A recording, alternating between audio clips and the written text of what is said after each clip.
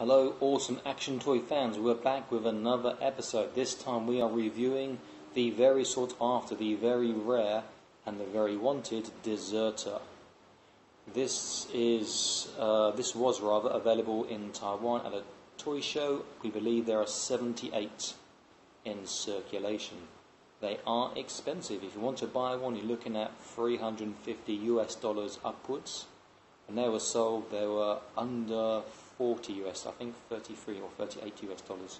So they're very hard to get hold of. So this is amazing.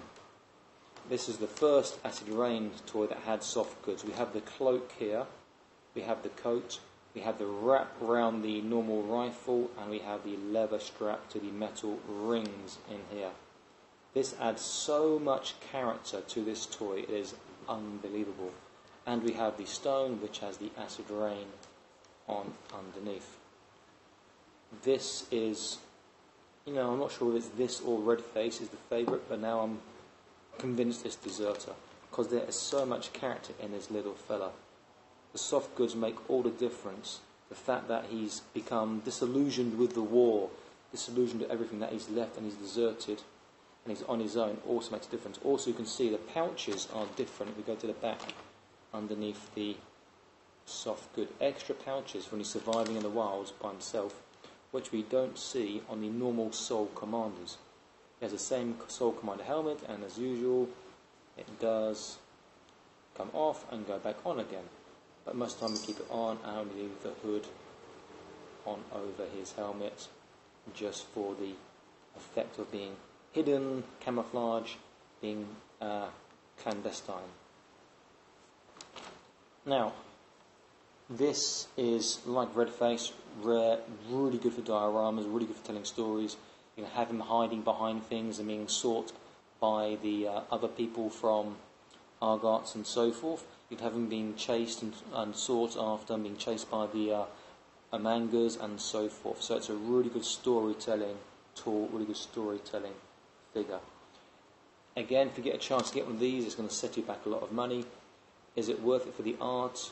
Definitely. For the figure alone, no, in terms of the price, but in terms of the art and the storytelling, and if you're a collector, you want to get the whole set, then it is definitely worth the money.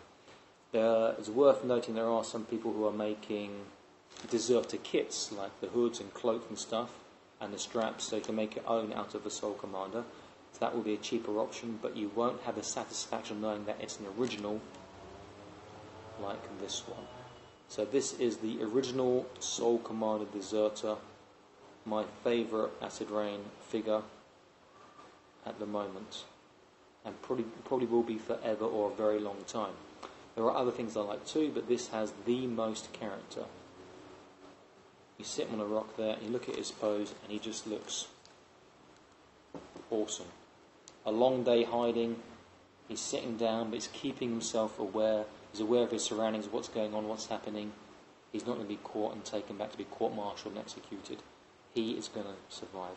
So this is the Acid Rain Deserter by Ori Toy. Again, 78 of these we believe in circulation, under 80.